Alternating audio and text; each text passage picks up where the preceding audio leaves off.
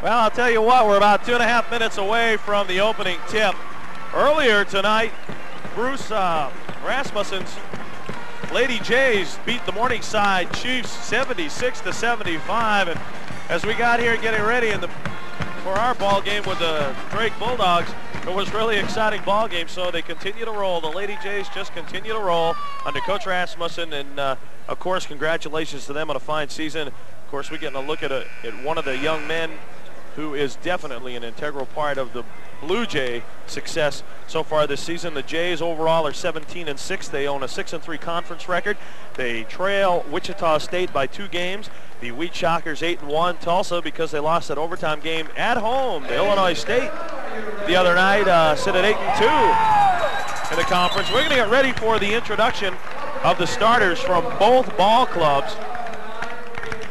And as I said, this has been a big rivalry over the years. And of course, if you followed Creighton basketball, if you're not new to the area and know the rivalry between these two ball clubs, you can understand the excitement tonight. Demetrius Henderson is a 6'2 junior out of Cleveland, Ohio.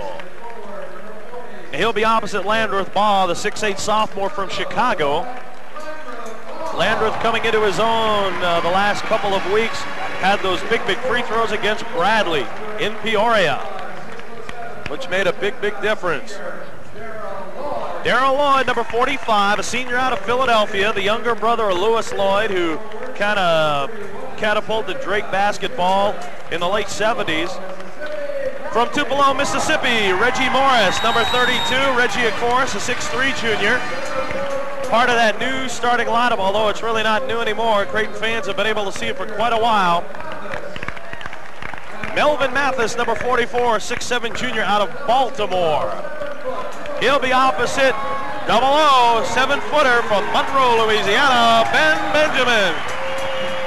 Benjamin, first in the nation in rebounds, first in the nation in block shots, 9th in field goal percentage, 19th in scoring. Stephon Butler, a senior from Chicago. He's the quick hand guard out front that likes to steal the ball inside from the big men. 6'4", sophomore out of Dallas, Gary Swain, a pleasant addition to this Creighton lineup, both last year and this year. Rounding out the starting 5 for the Drake Bulldogs, number 24, a 6-foot freshman from Carbondale, Illinois, Glenn Martin. Probably one of the most exciting Blue Jay players to come along in a long time. Out of New York City, number 22, 6'2", senior, Vernon Moore at guard. The kid, first in field goal percentage, or second in field goal percentage in the nation, 31st in scoring. And this Blue Jay squad this week took over as the #1 team in field goal percentage in the nation, shooting at 55.3%. As we get a look at the starting lineups for the Creighton Blue Jays. Torri, you know, Vernon Moore is one of the best athletes in the history of the city, coming in here to Omaha and tremendously popular and doing so well. A 4-year starter, and what a year he is having, and along with Benoit Benjamin, 2 tremendous names to be added to the history books for Creighton basketball. Well, I'll tell you one thing, those guys definitely have put basketball back into Creighton's vocabulary. The Bulldogs, the visiting team, will be in blue with the white numerals. The Blue Jays, of course, in their home white with blue numerals trimmed in gold. There is excitement in the auditorium because they know their Blue Jays, it is not a dream anymore. The Blue Jays definitely can control their destiny. They probably will, one way or the other. They have a very good chance of being the Mo Valley regular season champions. And if they fall short, there's always the postseason tournament. Tip goes to Creighton, which is usually the case. And we'll watch the Bulldogs. Sometimes he'll set up in a man-to-man, which can be deceiving, but they're going to put the pressure on the Blue Jays. They want to they're going to watch Benjamin get his points, as far as I was told earlier today, but they don't want Vernon Moore to really kill him. 19 points by Vernon Moore makes him the 5th all-time Creighton scorer. Gary Swain on the lane. And I'll tell you what, the Creighton coaching staff has to like to see that, because Vernon Moore is gone after this year, and they need somebody to be able to penetrate with authority as Gary does. Benjamin has those holes numbered when he has the basketball in there, Torri, and he knew Gary Swain was there, and that's what he could do for you in there. Lloyd inside to Mathis over Benjamin is good, so Melvin Mathis evens the score at 2. Again, you see the pressure being put on by Glenn Martin. Mathis and Lloyd have been battling the flu, and they're starting the game. Their sports information director told me before the game that they certainly would see action, but it's been a struggle. Ben on the baseline, we have a whistle, and there's a foul inside. And they're pointing at Stephon Butler, and that's exactly what we talked about. He likes to try to get his hands in there when the big men bring it down about hip height, but he'll pick up a lot of fouls that way. His first, team first. Game still tied at 2. The Blue Jays with a non-shooting violation, and Butler just picked that one right out of the air. He wants to run. Dumps it off. Lloyd with a jumper. Won't go. Rebound Mathis. Won't go. Foul. Landreth Ball with a rebound. Creighton, good job getting back after the steal by Drake. So the Bulldogs had a chance to go ahead early, and they didn't. And Vernon Moore, what a move, but it won't go. Sealed off nicely inside, but then Reggie Morris gets the foul, scrambling for the loose ball. So this is Morris's first, team first. Non-shooting violation, so the Bulldogs will inbound it. Willis Reed, a win tonight will give him 50 career wins as a head coach. And as you heard Terry mention earlier, he's honing in on the 500 mark. His first couple of years here at Creighton were tough. They'd be tough for any coach. Creighton with some man pressure down the floor. The Bulldogs are able to clear out. So Lloyd now, he passes off in this near corner. Stephon Butler wants to work on swing. Can't. They almost throw it away. On the far side, Martin can't do anything with it, so Henderson has to come out on the swing. Really clogging up that middle. Of course, with Benjamin there, it's even doubly important. He and Mathis, though, getting in a shoving match. Demetrius Henderson has his first field goal of the night, and the Bulldogs lead by 2. They're going to have it to play and win this game tonight. Drake will. Their tallest players are 6'7". They have 2 of them. Well, Drake's had a couple of heartbreaking ball games, especially that one against Tulsa over in Des Moines, where they had a chance to win it, and they did not, as Butler picks up his second foul, team second. So Gary Garner realizes what his team's goal must be tonight. A lot of intensity in this ball game, the electricity, the crowd into this game from the start. Unlike Monday night when West Texas was in here, it was kind of like flat ball game, although the Blue Jays did statistically well.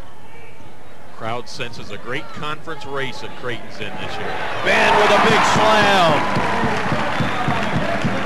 Well, of course, it's not all that difficult when you have when you're 7 feet tall. Game tied. Opening minutes of this Missouri Valley ball game between Creighton and Drake. Nice pass inside. Mathis.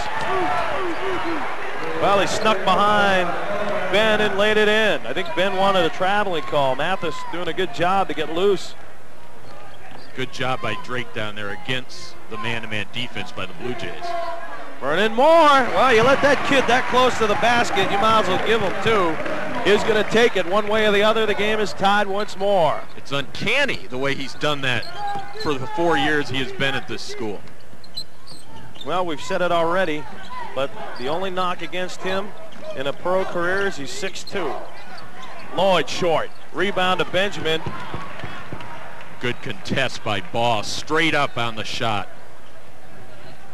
Bulldogs still playing in that man-to-man. You have to wonder with some of the one-on-one matchups that can happen here, but the Bulldogs are able to pull this off. Fade away by Ball, won't go. Vernon almost got the rebound. Anderson pulls it down.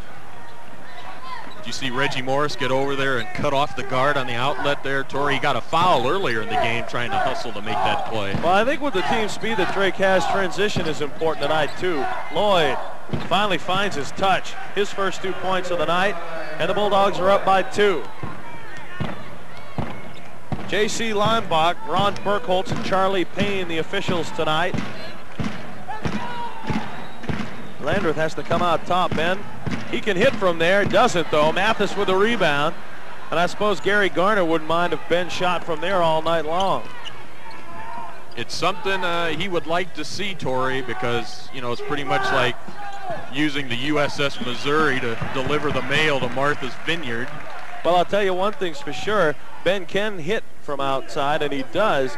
But in this ball game, especially since the Bulldogs are at a height disadvantage, again, if they can force Ben outside on the man-to-man, then they're doing exactly what they want to do. And they're taking away a very potent offensive weapon in both shooting and rebounding by forcing Ben outside.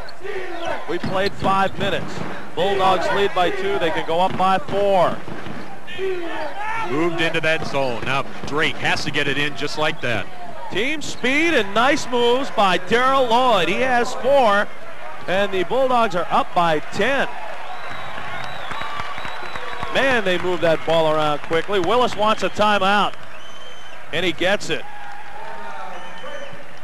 Well, that's something I talked about earlier to you, Terry, before we came on the air, the fact that I thought that Drake's team speed and ability to handle the ball and Mathis and Lloyd was going to be important, and it's turned out that way so far. And especially when Creighton gets into a zone, they go 2-3. Drake recognizes it right away, and they get the movement in there. They're going to start penetrating against that right off the bat. They look good in their zone offense. The most important thing is to be able to penetrate in there, get some good poise in there, Torri, and move the basketball around right along the lane. Come on, let's go to work out there. We're not doing anything on defense. Let's go to work. Let's go. 3 games. Let's go. Well, we got in obviously on the tail end of that huddle, but Willis said, let's move, let's do something. We're not doing anything on defense. And he's right. They really aren't. Get the team going. Thursday night in the Valley, a big game. They go to Indiana State next. They're in a conference race. This is the Valley, and you're right up there battling for it. And so many events, Torri. It's fun. Before the game, we talked about Southern Illinois this evening at Wichita, and everybody's going to be doing the scoreboard watching here in the Civic Auditorium. So important to the Blue Jays, but the good thing for them is that they are in a position where they can control what happens to them. Ben's open on the weak side. Has 4, and the Jays come back to within 2. Beautiful jump pass by Moore. Well, I'll tell you, it certainly has been a treat. It was a treat to do Creighton basketball last year, but this year even more so. What a battle between Mathis and Benjamin underneath. Ben trying to play behind him and deny him the basketball. Well, Mathis giving away 5 inches in height. Gary Swain got his hand in the way into this double trap work. No, Lloyd has it, dumps it off to Henderson on a nice pass. Lloyd looked left and threw right. Henderson has 4 to go with Mathis and Lloyd's 4. And again, the Bulldogs are up by 4. Drake almost turns it over there, and they get a good ratio and score. Reggie Morris can hit from there and does. Make it 12-10.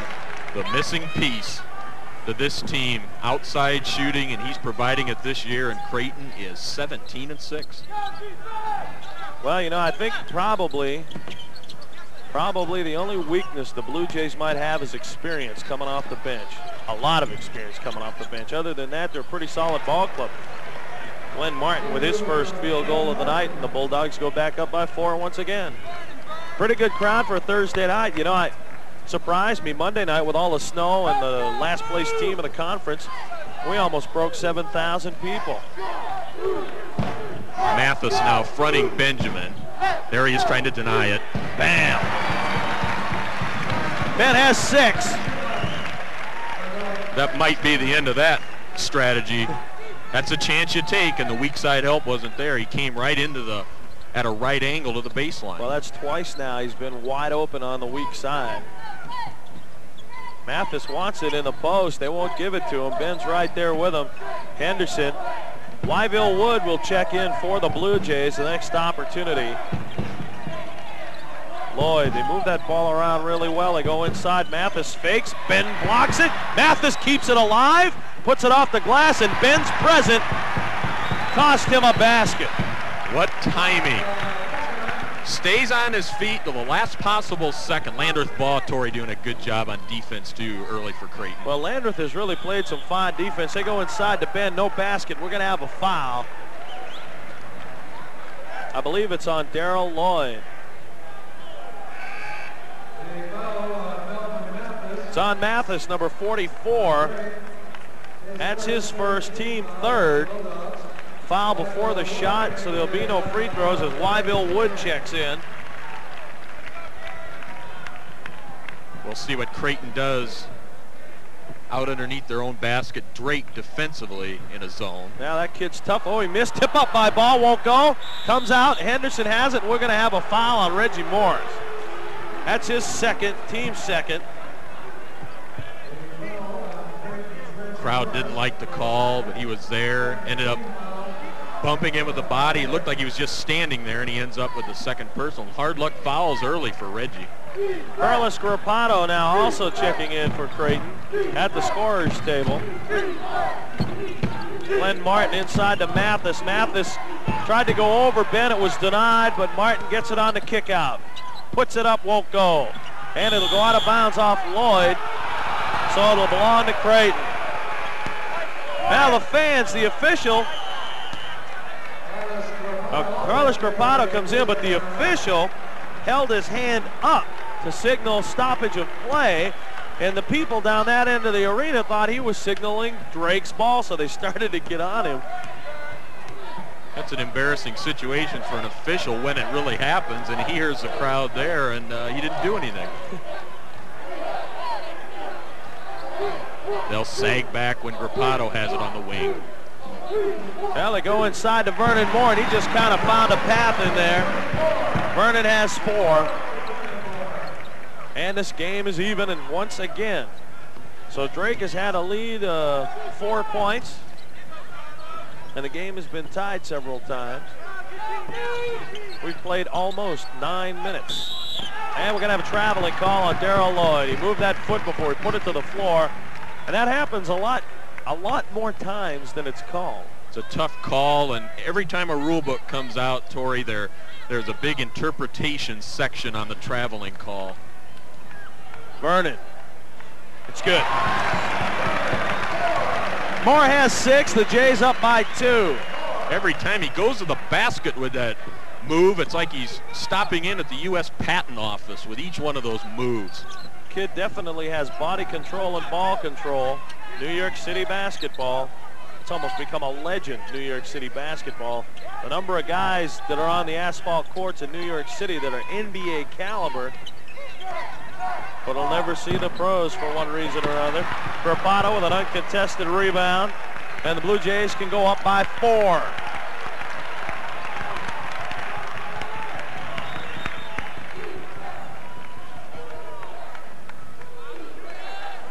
Grapato on the far side. They're still in a man-to-man on defense. Vernon got to get it out of there. Wyville Wood. He'll move laterally, put it up and in. Wyville with his first field goal of the night. The Jays are up by 4. What a pretty pull-up jumper on the dribble drive, and he squares himself, Torri. Well, that's a tough shot to make when you're moving laterally, and you still put it in. Now Ben laying off Mathis now. Benjamin does so much defensively. He gets a foul there, but he can hang back underneath that basket, Torri, and that allows Baugh and Grapato and the other forwards to come up higher on the key and get out tough on the wing players. That's Ben's first, team third. Ben thought he had a clean steal coming, but he realized he did commit the foul. Henderson off the inbound, won't go. Rebound, weak side, Grapato. Jays can go up by 6 now. If they do, I can see Gary Garner calling a timeout. Whether he will or not will remain to be seen. Rebound Lloyd. Ben missed from the free throw line. Benjamin came up high, and he had 3 Bulldogs underneath the basket, but they were easily able to get the rebound with him out of there. Well, this Creighton ball club in particular, Benjamin getting a lot of exposure nationally. Of course, a couple weekends ago, CBS did the feature on Willis and Ben as Glenn Martin picks up his first foul. That's the team's 4th for Drake. 9:09 remaining in this first half. But with Benjamin and Vernon Moore, the Blue Jays definitely have 2 bona fide All-Americans. This is a situation like Vernon Moore with the basketball, one-on-one. Yeah, fancy dribble cost him. Can he catch up to Martin? He will. Martin stops and puts it up. He has 4. You think announcers jinx these players, Torri? Hell, you know, it seems like no matter what sport you're doing, when you make a comment about something, it either doesn't happen or the opposite happens. In and out, tip up ball, nice offensive rebound. Those are the kind of things that are so important and needed out of a forward. And Landreth has been able to do just that the last couple of weeks. Landreth is having a great game. Here he is now on Lloyd. Mathis over, Ben won't go, and Vernon comes up with a rebound. Gary Swain waiting to check back in for Creighton. Coming down to the 8-minute mark. Blue Jays up by 4, can go up by 6 now. Been able to handle this Drake man-to-man fairly well once they got inside 9 minutes. Nice help there by Henderson on ball. Nice pass by Vernon, won't go. Ben got a little too hard. In the lane again, won't go. Rebound, Carlos won't go. Benjamin gets it stripped away by Butler. Nice pass to Henderson, but a little too fancy. Henderson wasn't ready for it. It goes back to Creighton. Well, you said that when Benjamin gets the basketball and he moves his hands up high, that Stephon Butler's going to be dangerous in that situation. Now here's their 6th man. They talked about Dave Zing. He's a freshman. Zing coming out of Middleton, Wisconsin. And Garner put him in. 7.5 minutes to go. He's a good outside shooter. Have to see how he works on this man-to-man defense.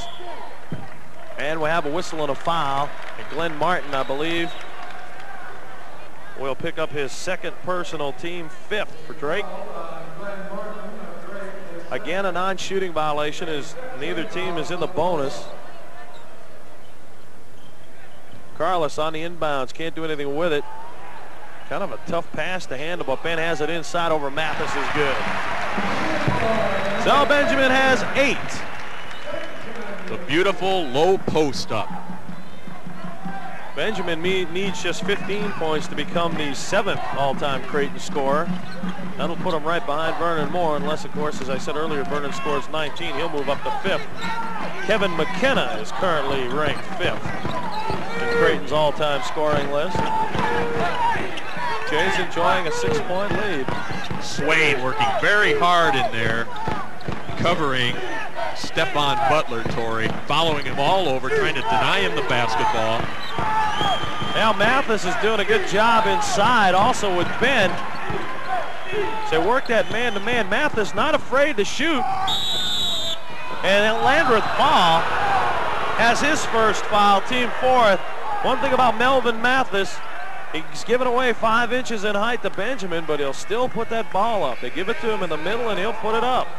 It's turning out to be quite a matchup in there. And Mathis, the consensus is he's a fine basketball player, and a lot of the Drake and Creighton people up on press row here were talking about that before the game. Freshman out of Papillion, Ed Johansson, number 25, is into the ball game for Creighton, and Damon Jones, number 4, a sophomore from Detroit, will report in for Drake. Another 6'7" player. Well, Drake unable to score right in on the inbounds, which is what you'd really like to do. You like to score without even having to put the ball to the floor. Creighton in the 2-3 zone out underneath that basket. They stay in it. Jones with a nice baseline move, gets his own shot. And a traveling call will go against Jones, so Creighton gets the ball back. Have a chance to increase their lead to 8. Ed Johansson coming in off the bench regularly for Willis Reed does a fine job, especially against West Texas State on Monday. Ben looking for anybody. There you see the double team. Swain, right-hander, won't go. Vernon Moore knocks it out. Gary gets it. 18-footer's good. He has 4. Did you see that weak side help by Ross, and they ended up forcing Benjamin out, and he still got it to Swain, who ended up with that long shot. Yeah, they call it teamwork. Jones can't move on Johansson, so Butler comes up on the swing, moves down the pocket to the lane. Martin out top. Now Dave Zing is considered one of the best outside shooters. Fakes, moves hoop, off the glass, won't go. Johansson with a board. Carlos got there with a nice contest on that shot. Well, what I mean by contesting is just going straight up and getting out there on the man who's shooting. Reggie Morris waiting to come in for Creighton. Now Ben on a fadeaway. Tough. Now Gary Garner wants a break. He wants to talk to his Bulldogs before it gets a little too crazy. Blue Jays lead it by 10, and there's 5 minutes exactly remaining in this first half. Drake's shooting percentage has been horrendous, but I can say this, some of their shots that they've missed have been inside, and I have to credit Ben's presence in the middle, particularly on some of Mathis's shots, as to why they're missing, but the Bulldogs are getting inside. We're going to have to take a look and see what Willis has to say during this timeout. Much better job. Let's keep working hard on defense. Keep working hard on defense. Defense going to be Reggie, you got two. You don't need another. Right? Okay. All right. Biggest thing is, hey, we need to try to, I'll tell you what to do. Vernon, let Garrett bring the ball up. You stack on the same side with Ben. Okay? And then the edge, you and Reggie. Okay. Set the screen, let Ben step out, pass the ball to Ben. Let's try to get Vernon inside the first time down. Okay? Let's go. Execute it now. Execute it. Let's go. It's like we said, great defense. I'll tell you what, Terry, if that strategy works, they're going to get 90 points by halftime. And he talked to Reggie Morris. He told Reggie, you have 2 points. Let's get into the offense here. You're going to make us go, along with Benjamin from out there. And he wants him to get the shots, and those should happen if they could get it down low to Ben. All right, the Bulldogs against some full court pressure. Inside 5 minutes in this first half. Martin working against that double team. Mathis, they kick it back out to Zing, back into Mathis. Oh, Butler was open on the back door and he couldn't handle a pass. Lead to Vernon, we're gonna have a foul. Now Damon Jones tried to stop Vernon from going into the stands, didn't work. The fans will get all over Jones. How about that pass? How about the catch? That was really nice. Nice combination. They've done that all year pretty well. Benjamin on the outlet to Moore. Grapato with that outlet up the court. That should be that's the first foul on Jones. Should be team 6th. With 4:39 remaining, Vernon will go to the line. He'll shoot 2. Vernon sitting with 6 points. Vernon on the year is a 78.2% free throw shooter.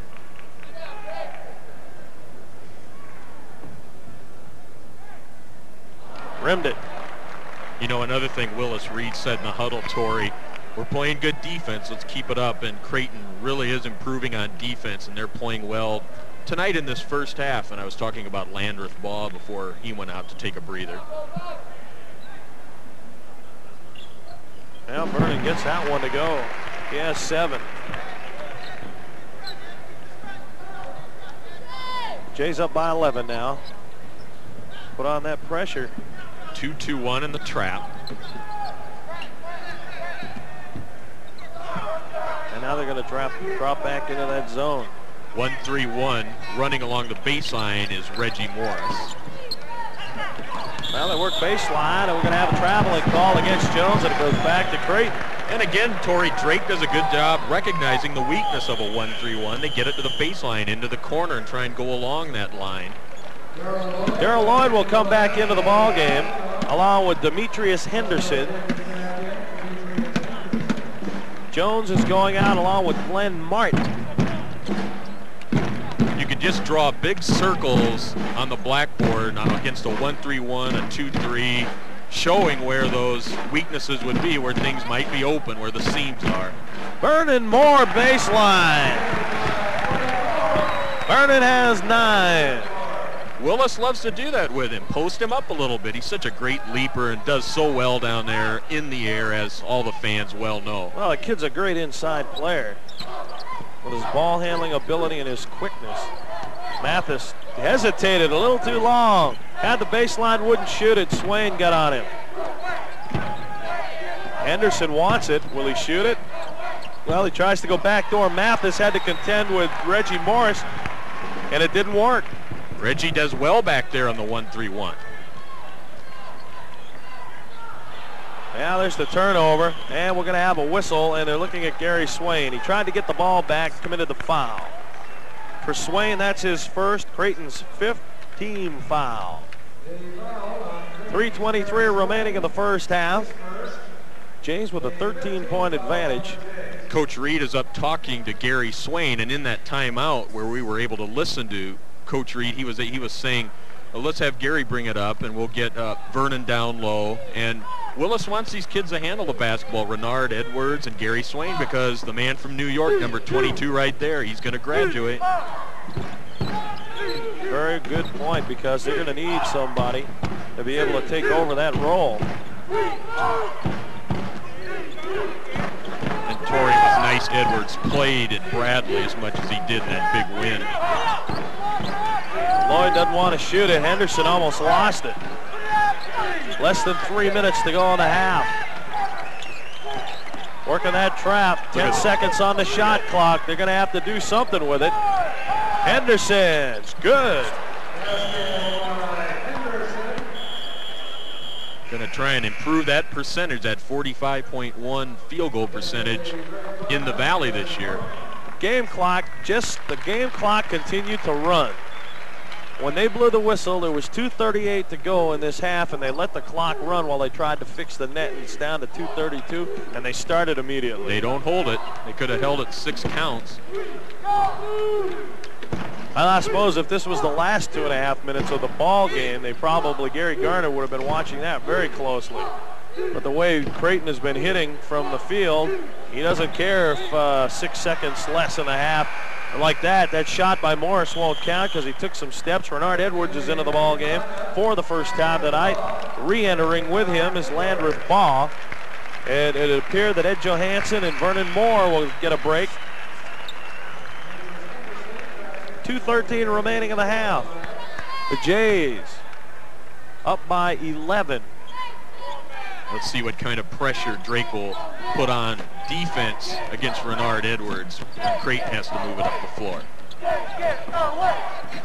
What a battle inside. Mathis against Benjamin. Benjamin coming around the front, Torri. Dave Zing will come up short, but it comes down to Mathis. Can he move over Ben? Ben just slams it back in his face.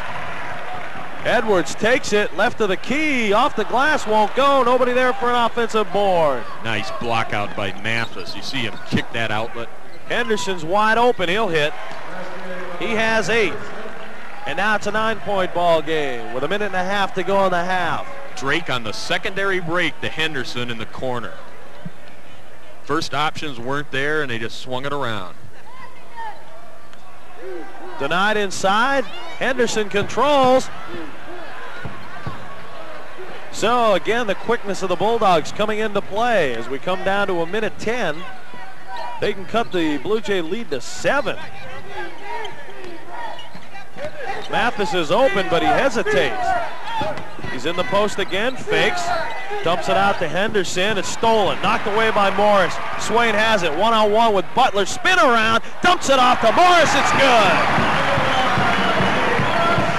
Gary Swain with a 360 assist. What a nice break. What great poise by Swain, and Benjamin down against Mathis. Made that go with the good timing, staying on his feet. Cleared out the other end. Count it down with us. It's about a second difference in the shot clock and the game clock right now. Well, now Creighton doesn't have to worry about giving it up. 3 Blue Jays are the boards. Morris was there, Swain got it, and Ben was there. Edwards looking toward the bench to get some instruction from Willis. 10 seconds. You see it. They're going to have to start making their move to the hoop. Inside Benjamin, 3 seconds. It's good. That's the half. So Ben ends the first half with a fine shot at the buzzer. Has 12 points in this half. And the score at halftime is Creighton up by 13 points. Terry and I will be back with first half stats and second half action.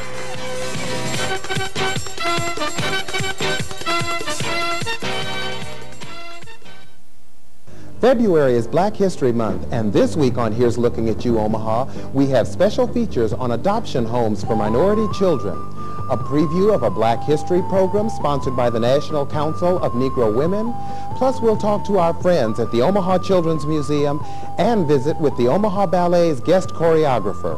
Please join Dorothy Lombardo and myself for Here's Looking at You, Omaha, Monday through Thursdays at 6 p.m. right here on Cox 9.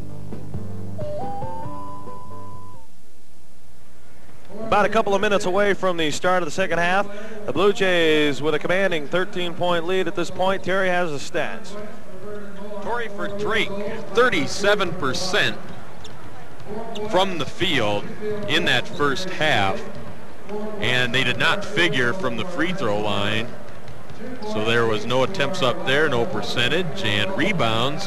Creighton by 5, and there are the total points. Field goal percentage, a big number for the week for Creighton. They are leading the country in field goal percentage, 57% for the Blue Jays. Vernon Moore had a couple of free throw attempts, so he was able to hit on one of those for 50%. The 16 rebounds, the total points. Creighton, it's been a tough sledding inside there, Torri. Mathis is playing well, Darrell Lloyd inside, so you know the rebound difference is 16. Creighton has 16 and to the 11 for the Bulldogs. Of course, in the turnover department, something everybody looks at. Blue Jays committing 6 the first half, Drake only 7.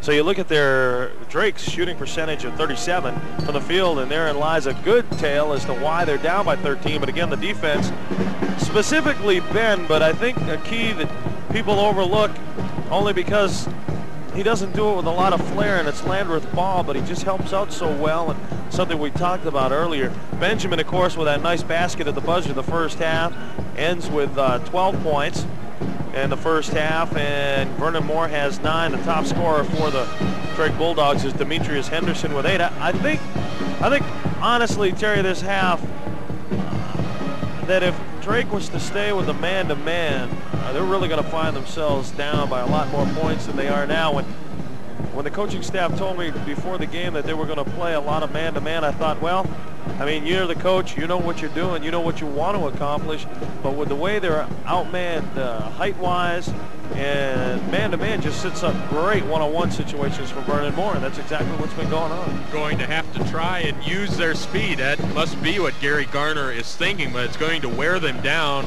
and it's going to put a lot of pressure on the weak side part of the defense, the side away from the basketball, as Gary Garner was an assistant at Missouri when they really started rolling in the late 70s, an assistant to Norm Stewart. He came into the Valley. His first year at Drake was the same year that Willis Reed started here at Creighton, 81-82. But I'm surprised with Stephon Butler on the point for the Drake Bulldogs that they haven't done a little more pressure and try and get that turnover number up against Creighton, because the book on Creighton is, let's press them. They blew a 19-point lead in Tulsa, and they had a lot of problems with the press. Well, you know, one thing you talk about Butler, in which you saw him draw his foul that way, trying to stick his hand in there and strip the ball inside. He has 25 steals on the year.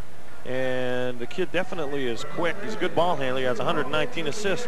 So I agree with you there. They haven't been able to utilize his ability, but of course when you go man-to-man like that, and you've been able to keep Benjamin on the baseline, sometimes maybe 5-6 feet away, he's not going to have too much of an opportunity to strip the ball.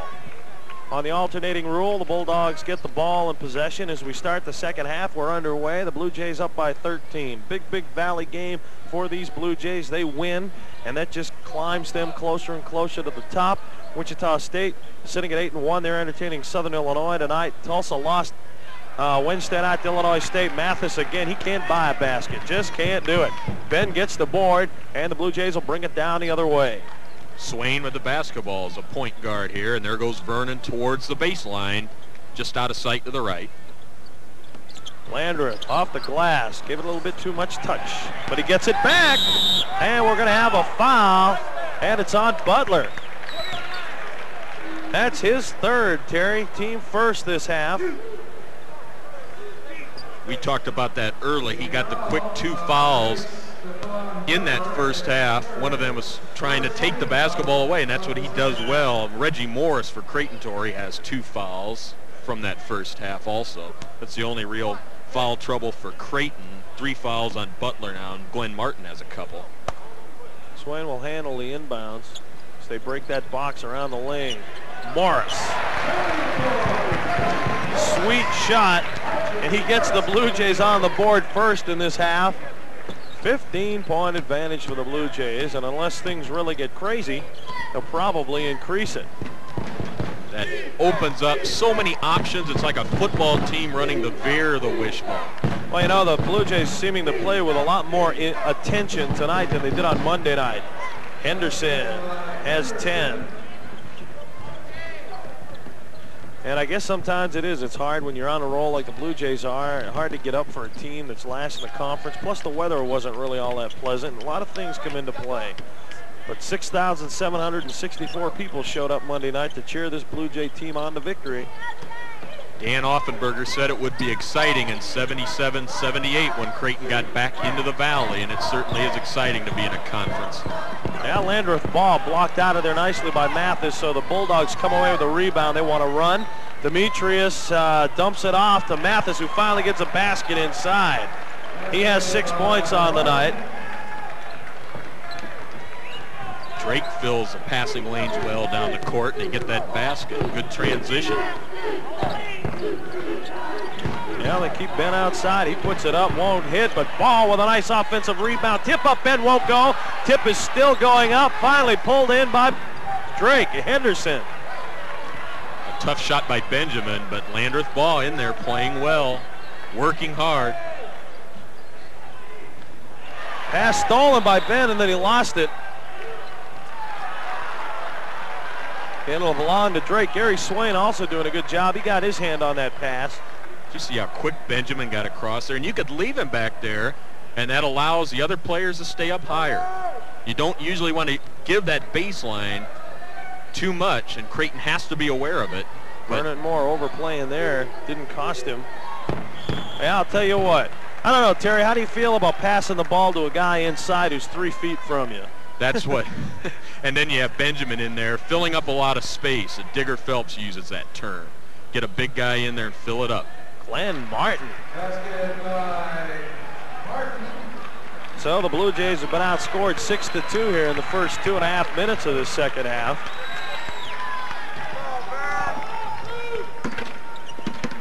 Power play by Vernon Moore. Beautiful move. Virtually unstoppable when he gets inside. He got by his defensive man, and it was almost a blocking foul there. He got by him so fast. It really didn't seem that way, but there he was. Still trying to work inside to Mathis. No basket. Ben just picked up his second foul. That's the team first this half. You know, not an easy road for anybody. We said Wichita State entertaining Southern Illinois as Willis wants a timeout. The Blue Jays, after this game, will hit the road and go to Terre Haute on the 9th for a game against Indiana State. Then they come back next week, and in consecutive games, Wichita State and Tulsa come in. But while the Blue Jays will be in Terre Haute taking on Dave Shellhouse's Indiana State Sycamores, Wichita State and Tulsa will be mixing it up down in Wichita. That also is a big matchup, important to the Blue Jays, but they can't be watching that scoreboard the 9th as much as the Sycamores remember what happened when they came to Omaha a few days ago, and they're going to be ready for the Blue Jays. 115 points were scored against them, and that could be a problem when it comes back to haunt you in Terre Haute. Creighton traditionally has played very well in the Hillman Center on the campus of Indiana State University. A crucial win there. We'll go back to 78 on that one, Torri. Sure. Creighton won the regular season Valley Championship that year by getting the thing won on the road. They had the crucial win that year at Indiana State, and then the big victory, season finale, Southern Illinois, Rick Apke, the picture that a lot of fans remember, the Southern Illinois students in the end zone.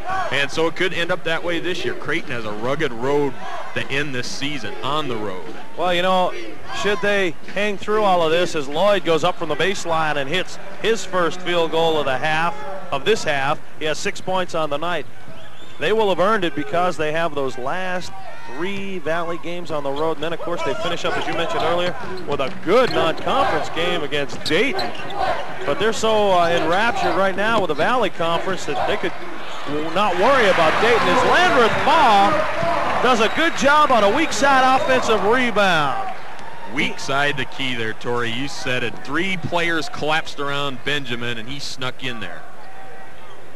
Again, Landreth doing the thing you need to do as a power forward to be able to make this team work and be successful. It's nice to have Ben and Vernon, but sometimes those guys need a break as Glenn Martin pops one in from outside. He has 8. And here's the only pressure Drake has put on throughout this game. Just some man token pressure, and Creighton able to clear right out and go one-on-one with the guards. Vernon with a baseline move. Lloyd blocks it from behind. And the Bulldogs can cut the J lead to 7. Mathis on a left-handed layup on a nice give and go on the break. He has 8. Now it's a 7-point ball game. And the Bulldogs' momentum is shifted back to Drake somewhat. You can see the change in their faces. Another good transition basket by the Drake Bulldogs. Swain up top, won't go. Rebound comes down to Henderson on the far side. They can crawl to within 5 points here. And Darrell Lloyd hasn't even got warmed up yet. Pulls up, won't go. Rebound Swain. Big rebound for the Blue Jays.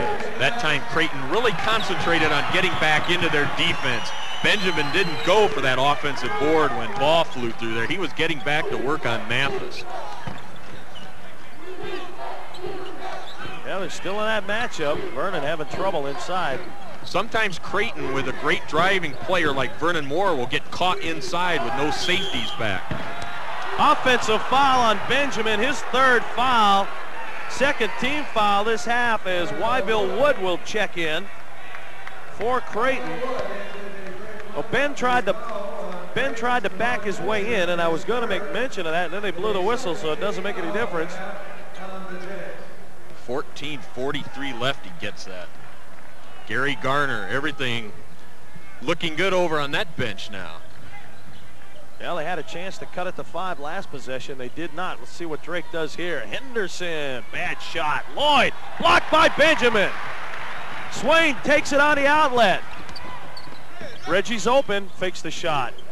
You have to commit to him because he'll hit from there. Wyville uses Ben.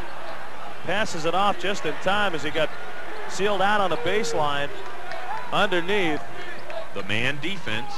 So twice now the Blue Jays have been able to deny Drake to crawl to within 5. We'll have a whistle. Basket's good by Benjamin.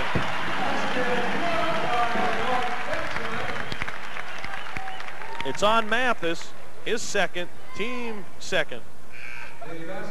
Nothing warms the heart of a Creighton basketball fan, Torri, than seeing Benjamin go to work inside the lane there. You know, we went through the 70s with great teams, but we never had the so-called aircraft carrier that the term Al McGuire popularized so much on national television. And Benjamin has certainly provided that, the best center that Creighton has had in so many years, and probably the best talent in there since Cyril Baptiste from 14 years ago. And Ben now has just tied Eddie Cole for 7th place in Creighton's all-time scoring list.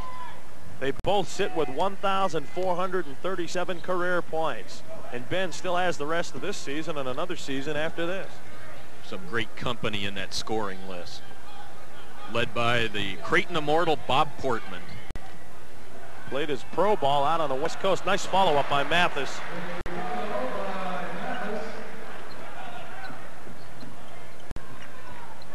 .5 minutes to go. The Blue Jays own an 8-point lead. Mathis now trying to deny the basketball from Benoit Benjamin. Reggie, that shot is blocked by Martin, but he'll pull the foul out front 15 feet away. His 3rd, team 3rd. So Drake now has Butler and Martin with 3 fouls. You know, excuse me, Torri, Drake giving away that height, but when that shot went airborne, you could really see Mathis clearing out very well in there. They had very good position. Benjamin was way on the outside. Reggie shooting 75% from the line. Jays can go back to a double-digit lead if he can hit both of these. Now he has 7 on the night. He's so important to this team, and last year he came off the bench to set up the exciting finish to last year when he, in that quarterfinal game against Bradley, we were in trouble down here at the Auditorium, and Reggie Morris came off the bench, played so well in the second half. Well, Darryl Lloyd is coming to the ball game, or re-entered the ball game, I should say. Dave Zing also. So Jays back up by 10. Stephon Butler not being much of a... Ben blocks another shot. From the weak side, semi-weak side, he was pretty much in the middle. Wyville just did get the far side of the rim. Under 13 minutes. Swain late with the trap there. Oh, Butler, nice move, but he missed the shot. So the Blue Jays get a chance once more to go up by a dozen. Morris won't go. Rebound Butler. Gary Swain goes to the corner on what they call a secondary break, Torri, and Vernon chose to go into the middle there, but he has Swain on that Creighton break. Now Wyville Wood gets whistled for the foul. The official on that side says that Wyville got Lloyd on the wrist. So Lloyd will go to the line and shoot 2. Lloyd on the air, 77% free throw shooter. Yeah, you know, we might have 12:29 remaining, but these free throws look so important. Shoots him just like his brother. Darryl Lloyd, one of the greatest players in the history of the Missouri Valley Conference, and one of the greats at Drake University, and they have such a great tradition. And we have a timeout on the floor with 12:29 remaining. Gary Garner wants the timeout. And the Blue Jays lead it 44-36. And they've been able to maintain the lead this half, although the Bulldogs cut into it as they enjoyed a 13-point lead. But the Bulldogs now have climbed to within 7, had a chance twice to make it 5. Let's listen to Willis. These guys, the next thing, we got to move the ball. We got to do a little more pace. We're going to stay in the 32, guys, until I tell you why. Okay? Come on, let's go to work out here. We mess around this team, we're going to be struggling with it. We got to get in and get this thing up and get some things done. We got to have good shots, guys. We got to have good shots, and we got to move the basketball. Come on, let's go to work. Let's go. Come on. Let's go. Come on. Hey, come on. We're in motion now. Let's go. Let's go. Come on. We're in motion. He wants to get that good movement. And Torri, I think Creighton's become a very good offensive team this year, and the 45-second clock, I believe, has helped this team. It's helped to bring Gary Swain back into the offense after struggling early in the season. It's helped Landreth. Reggie Morris has come along. There's a much better offensive flow out there. The team has a tremendous amount of purpose on the offensive end of the court now. Well, you know, we talked about that earlier, and I like the fact that as far as being following Creighton every year, this shot clock has helped them to become a smoother team offensively. Some teams, sometimes it makes them hurry too much, but it makes the Blue Jays have to think. And Darryl Lloyd has just picked up his first personal, team 4th. He tried to steal the ball from Ben coming behind on the baseline. But the shot clock, that's a good point to make. The Blue Jays have played a lot better with a shot clock than they have without it. And that's a lot for me to admit, being a Creighton fan and part of it through the 70s when we had that 5-game, 4 corners type offense that Eddie Sutton put in and Apke continued. And you can't do it with that shot clock. Fade away, won't go. Rebound Lloyd, kicks it out to Henderson. He's going to lose it.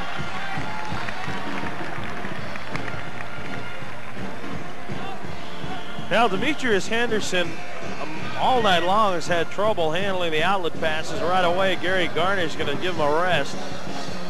You can't squander opportunities on the road the way the Bulldogs have, especially against a team that has the talent Creighton has. Man man-to-man defense late in the game. Vernon won't get the roll. We have a whistle. It's on Martin. That is his fourth, and he just came back into the ball game. That's Drake's 15th foul. 11:52 to go. The Blue Jays enjoying an 8-point lead.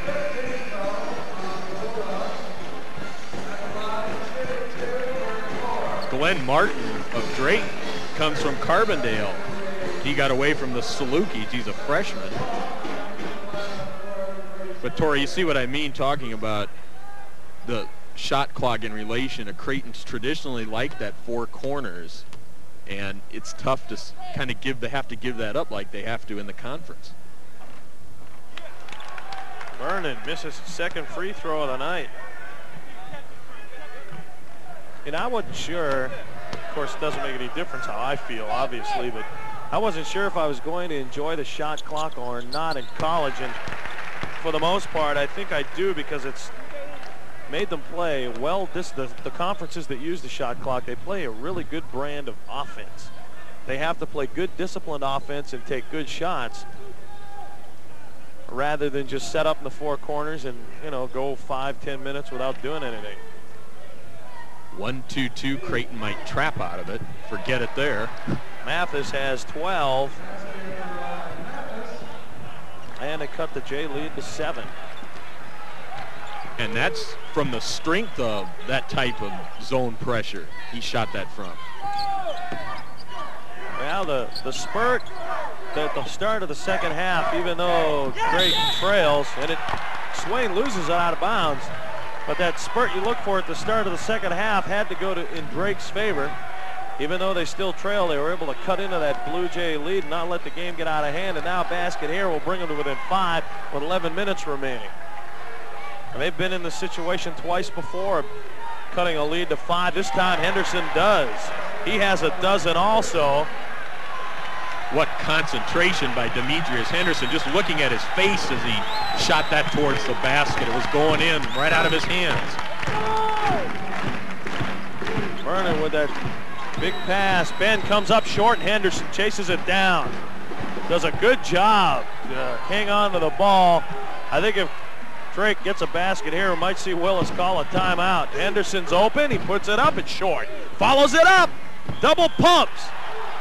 And the foul is going to be on Benjamin, and Henderson will get 2. Well, that's Ben's 4th. Now what do you do, Coach? 10:26 to go. There you see Willis obviously has to be concerned. Most important point of the basketball game now. The foul and a chance to cut it to 3 here.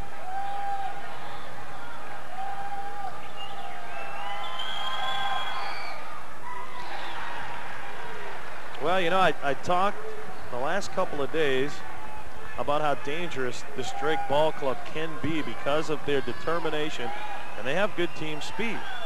And they've been playing well. Yes. They're highly regarded. We've been seeing them on television the last couple of weeks. They came very close to beating Tulsa at home.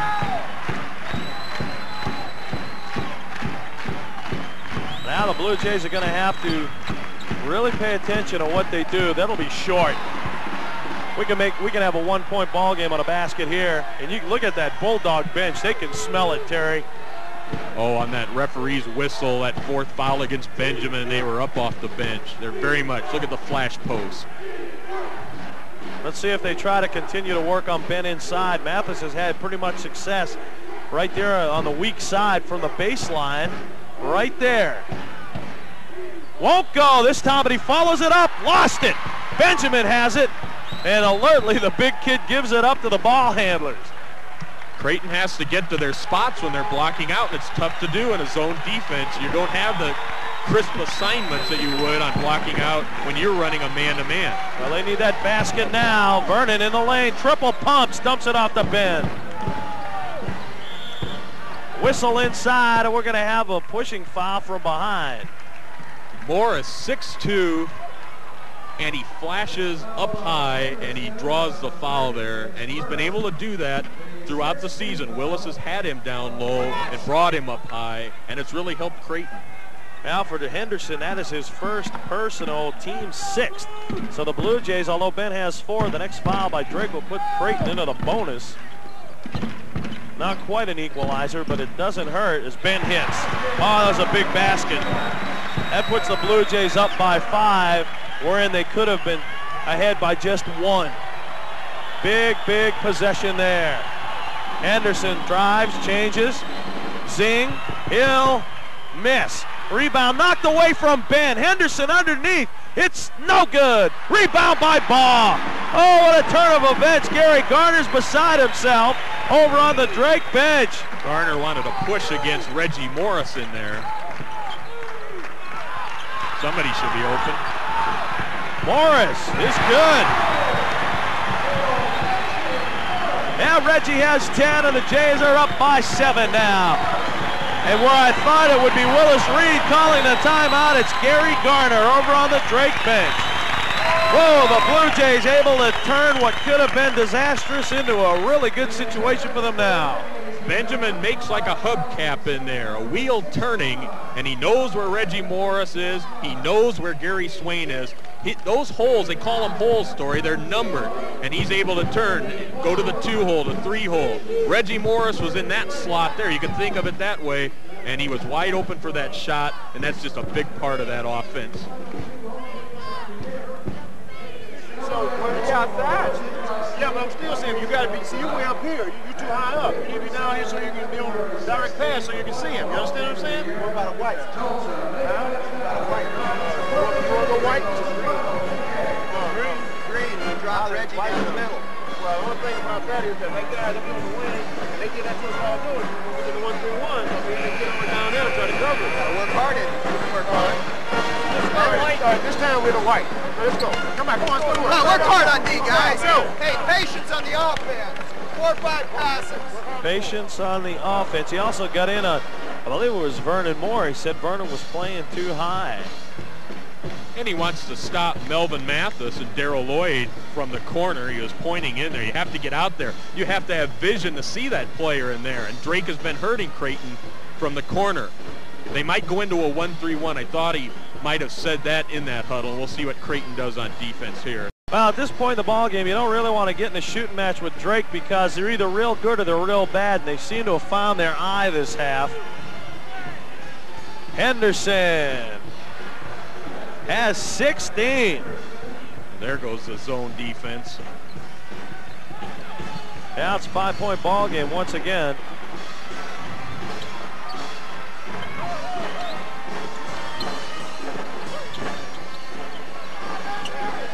Drake still in a man-to-man. Reggie trying to get loose on the weak side. Comes up the lane, has it on this wing. Ben on the far side, can't get loose of Mathis, so Vernon's going to try and kicks it back out to Ben. Ben looking to Reggie on the near corner. Works on Zing. Swain. Ball's open, but he won't shoot from there. Reggie at the top of the key will put it up. Won't go. Rebound Lloyd. Uncontested board. So we could have another 3-point game coming up. Mathis sure kept Benjamin out of the offense there. He was denying him the basketball. Ended up forcing him outside at one point. Stephon Butler really hasn't been all that much into the defensive game as I thought he would. Zing, Henderson didn't get the touch he wanted on that. Looked as though he might have put it up. He's been hitting from there. Mathis continuing to be tough inside with Ben. Lloyd outside now on the baseline. Zing, 3-point area. Now you make it 49-46 now. Yeah, we've been here before, and the Blue Jays ran off 6 straight points. They kept the basketball away from the side that Landreth Ball was on. He was kind of in a 3-2 or 2-3 zone. He was dropping into that corner, and they just came up high. Ooh, almost problem there as Vernon got his hand on it. It was intended for Reggie in the near corner. Gary Swain to Ben inside, forced the shot, won't go. Rebound by Ball, puts it up, it's good. Oh, Landreth Ball does it again and again and again. He's been aggressive all night, going to the basket, playing good defense. Let's see him down here in the Creighton 2-3. He'll be very active in that corner. There he is, number 40. Arms Butler. wide. Now we have Reggie on the foul as Butler tried to make the move. For Morris, that is his 3rd, team 4th non-shooting violation. There you see that Drake bench. 5-point advantage for the Blue Jays. 6:05 remaining. There's the good baseline defense.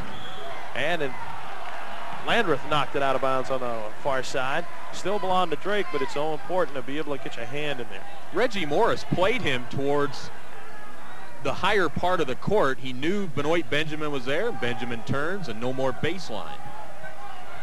One of the many advantages of having someone like Benjamin. Butler puts it over Ben. Will he get the bounce? No, and Landreth Ball gets the rebound. When Gary Swain brings the basketball down here, Reggie Morris circles into the corner on a kind of secondary break. They don't need it here. Drake is back.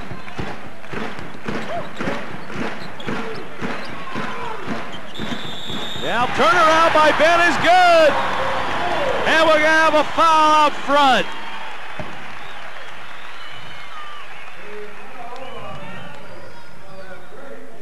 That's Melvin Mathis' third foul, and that puts the Bulldogs over the limit. Ben will have a chance to complete the three-point play, has 19 points right now, as Carlos Grapato will check in.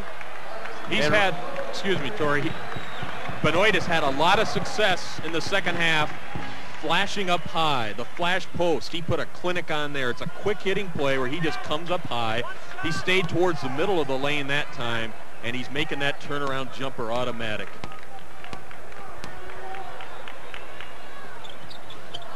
Yeah, it won't go, so Ben still has 19, 5.5 minutes to go. Blue Jays up by 7. Yeah, really. This is a dangerous team that has been playing very well.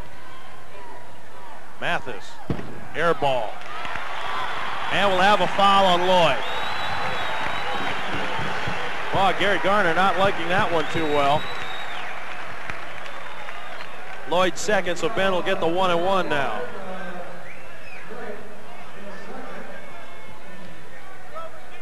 Yeah, this is an important position for the Blue Jays to be in because Ben has been playing with 4 fouls for most of this half, and they're in the bonus, so they can continue to add to this lead. 53-46 at this point. You know, I begin to wonder what the Bulldogs would be like after seeing them twice before tonight. And they lost heartbreakers both times. I begin to wonder what they'd be like if they had another power big man, maybe 6'10", because there's just no way that Mathis and Lloyd are going to be able to play with Benjamin one-on-one. Now Ben has 20 points as he misses the second half of that bonus, and it's an 8-point game now. Well, Torri, there's been some criticism in the Des Moines media of Gary Garner's recruiting and not having some more size. Lloyd, baseline won't go. Benjamin tipped that ball away from Mathis. So the Jays are looking at a 10-point lead if they can get a 2-pointer here. Inside to Benjamin, fade away, won't go. Rebound Butler.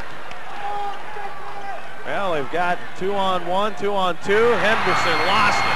Good job, Gary Swain. Vernon lays it off for Landreth Ball. We have an offensive foul on Vernon Moore. His first, team 5th. Fans don't like it, obviously, as Glenn Martin is at the scorer's table. Martin will come in. Well, 2 good defensive plays. Dave Zing for Drake got back against Vernon Moore and got himself set according to the official, and Gary Swain got back quickly for Creighton and came up with a steal there.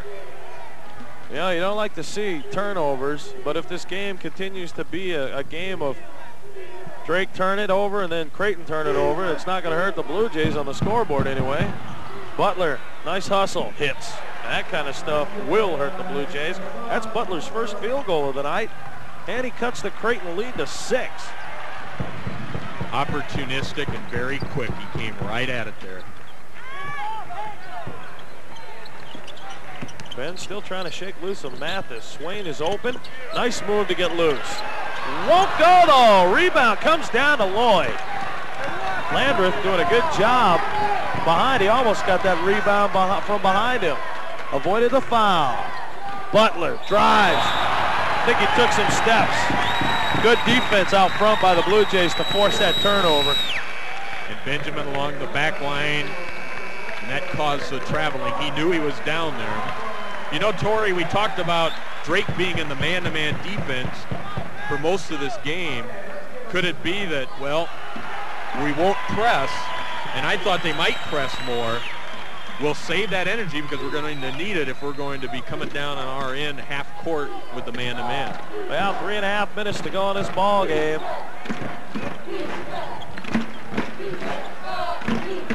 It's tough to play that man-to-man defense.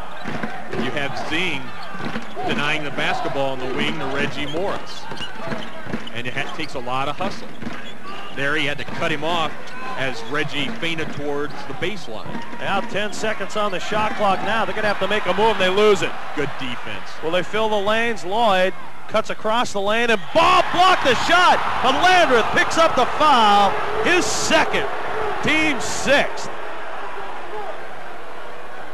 Well, a good play by Landreth Ball, but he got the foul. It's really tough. And it does put the Blue Jays, I said it was their sixth, it puts the Blue Jays over the limit. They have 7 now. So now both teams are in the bonus. Lloyd will get to shoot 2, fouled in the act of shooting.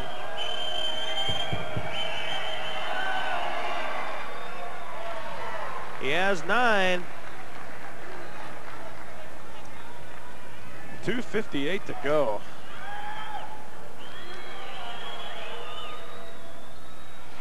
Four-point ball game. Oh, that backspin. Gary Garner wants another timeout. So with 2:58 to go, it's 54-50. Creighton hanging on by 4. Garner with 1 timeout left. Torri, it would be kind of nice to get over to Veterans Auditorium for the game between Creighton and Drake over there. That's going to be a toughie. Quite a matchup, and it's going to be awful important. Well, that ball game, of course, will be coming up on February 26th. That's their next to last game of the season, last conference game. Hey, whatever you're running, guys, we gotta have a little more patience. Man, you just take the ball in and you're not even scoring that shit. I mean, didn't even look at the field. I mean, that's the first I've seen you shoot right on no win. The guys say, come back down the floor. We gotta do a little better job. And we gotta do Renard. You get to okay, let's try to run. Let's try to run. Let's run 3 games. Let's run 3. All right? Let's run 3 games. Let's try to get the ball. You 2 guys start on the same side. Okay? You start 2 guys start on the side. Now, you handle the ball in front. Now, don't turn the ball up. All right, no, I tell you, Gary, you handle the ball up on top. Let's go. Come on, let's go. All right, come on. Go. Hey, we're back in red on the other end. Let's go. Well, he wants Gary Swain to handle the ball. They're going to play 3-game on offense.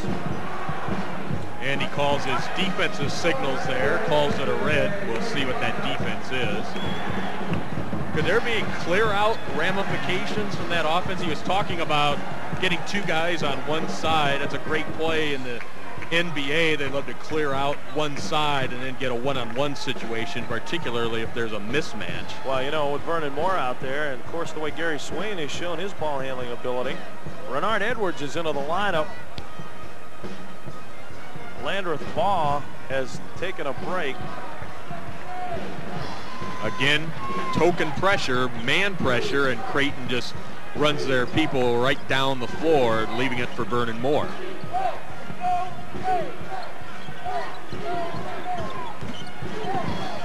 Zing on Morris. Ben wanted the ball, but they couldn't get it to him. Mathis now doing a good job fronting him. There it goes inside to Ben. Ben with a good job to keep it alive. Mathis got his hand in Ben's face, but Ben using his height as Vernon Moore missed. Lloyd takes the rebound.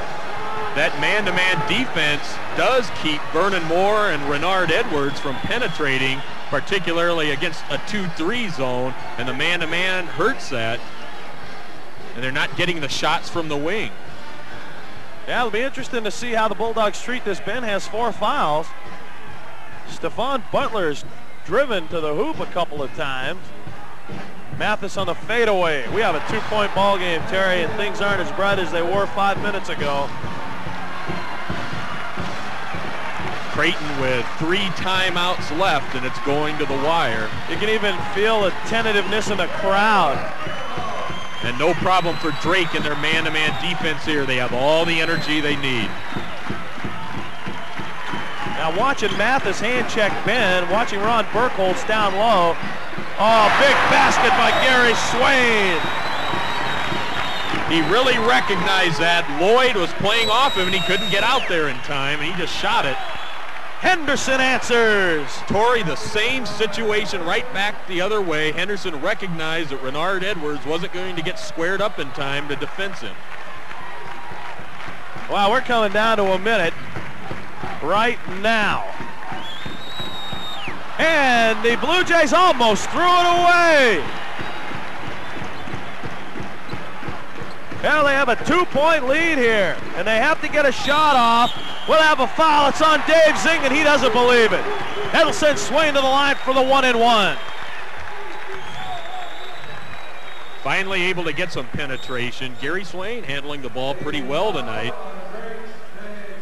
And he might have saved the season as far as the conference goes by saving the basketball from going out of bounds on this possession. Well, Landreth Ball will check in quickly for the Blue Jays. Renard Edwards is out. Yeah, I think Renard got crossed up on that pass down here to the near corner. Nobody was there, but Gary did a good job. He was actually out of bounds when he was able to, when he was in the air, as he grabbed that ball and threw it back in. It's a scary situation. This is just like that Bradley game that really put Creighton, a good basketball team, in a hole in this conference. They've been digging out of it, but you can't lose at home. Doesn't look good. It isn't. Rebound comes down to Lloyd. We're looking at a tie ball game. And I'll tell you what, there's only a 2-second difference in the game clock and the shot clock, Terry. If there's that many seconds between. Gary Garner wants a timeout. 39 seconds to go. The Blue Jays with a 2-point lead, but Drake has the ball. They have the momentum. The clock is on their side, and the fact that they have time to put up a shot. If they miss, get an offensive board, which they've been able to do a couple of times tonight, and still have the clock run out, and we'll go into overtime. And Creighton cannot foul. The basketball is in the hands of Drake, and that's always a worry.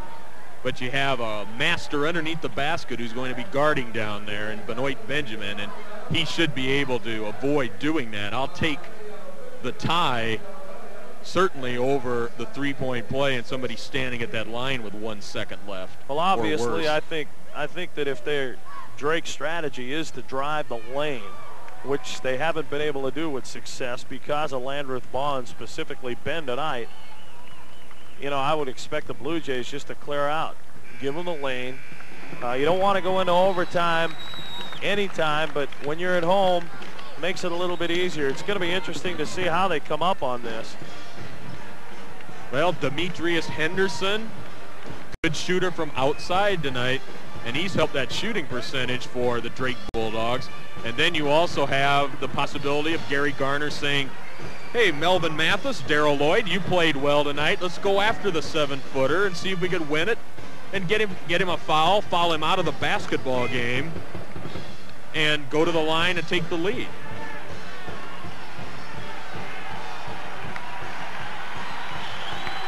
Well, in a jump ball situation, the ball will go to the Blue Jays. You have to think of something like that. Although you're right, you don't want to get into a foul situation. Less than half a minute to go. Right now, the Blue Jays need a steal. Man-to-man defense. Swain, he's right on Stephon Butler and denying him the basketball. Well, against Tulsa, they didn't get the shot off. Lloyd's shot is up. It's no good. Benjamin gets the rebound. 10 seconds left. And there's the foul on Henderson.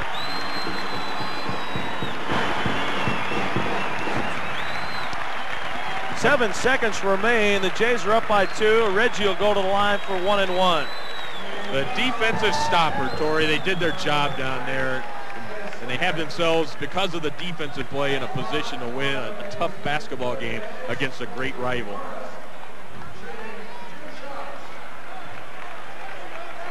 I hope. Well, intentional foul. Reggie will get 2.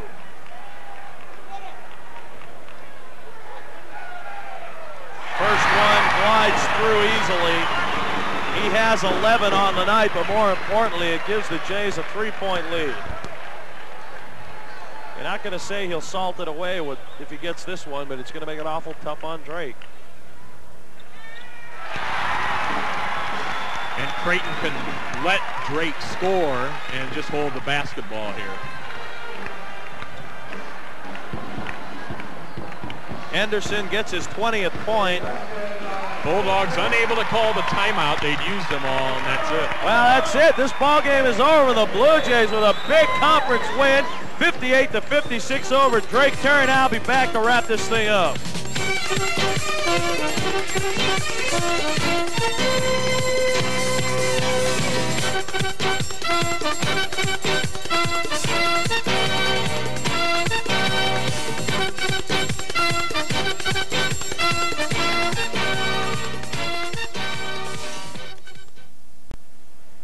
Well, the final score, Creighton up by 2 when time ran out, and it was kind of scary down there the last 2.5, 3 minutes. And a big ball game. I'll tell you one thing, we said at the start of this thing it wouldn't be a gimme ball game, and it sure wasn't. Drake has been much improved. They played well here tonight, and they came in here on our home floor, a tough rival, Torri, and could have really ruined things for the Blue Jays if Creighton would have lost this ball game on their home court in the conference. Well, you know, of course, I think one of the big keys, again, was the play of Ben Benjamin. Specifically tonight, he drew his 4th foul and early in the second half, and things could have been a lot more sticky, but he got some great support, and he played not afraid of the 5th foul. Of course, he ended up with 20 points, but I'll tell you, one of the happiest things is I like to see is the way that Landreth Ball and Reggie Morris were playing tonight. A really nice way to round out that starting 5. We know that Vernon Moore and Benjamin could play. Gary Swain showed how good he was. So now they've got everything running really well. In a game like this, I think maybe a year or so ago, 2 years ago, the Blue Jays might have not won this ball game, but they've been able to play together as a team now, and they've really gelled well. Torri, you know what I think the difference is when you talk about 2 years ago when Benjamin was a freshman, it's defense. They came up with the defensive play down here tonight, and Drake had a chance to tie it, and Creighton came up with the defensive stopper. They made the play. Against DePaul last year on New Year's Eve day, they should have won that basketball game, but they just couldn't stop Tyrone Corbin and DePaul, and this year they're making the defensive plays. That's right. Well, they hit the road, and they'll be going to Terre Haute for a game with the Sycamores on the 9th, and then they come back, I should say, yeah, they play the Sycamores on the 9th, then they come back and play Wichita State and Tulsa back-to-back. Big ball games for the Blue Jays. Sports Now will be here for both those ball games. Torri Pantaleon for Terry Leahy and everyone else on the Cox Cable Omaha Sports Now crew. Thanks for being with us for Blue Jay basketball, and we'll see you someplace where there's a ball game.